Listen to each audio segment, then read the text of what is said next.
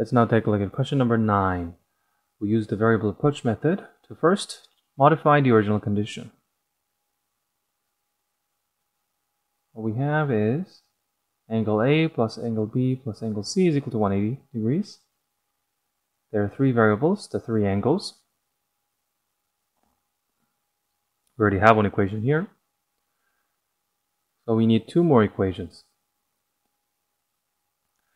Now, with conditions 1 and 2 each giving us one equation, it's going to be likely that C is going to be our answer. C is actually going to be our answer, so let's see conditions 1 and 2 together. If we add the two equations given in the conditions, what we get is angle A plus angle A plus angle B plus angle C equal to 110 degrees plus 100 degrees, which is 210 degrees on the right side. Well, ABC, those angles added together is going to be 180 degrees. What this tells us is angle A is 210 minus 180, which is 30 degrees. It's sufficient, and C is going to be our answer. Remember this variable approach method, which is currently the most recognized and efficient way of solving GMAT math problems.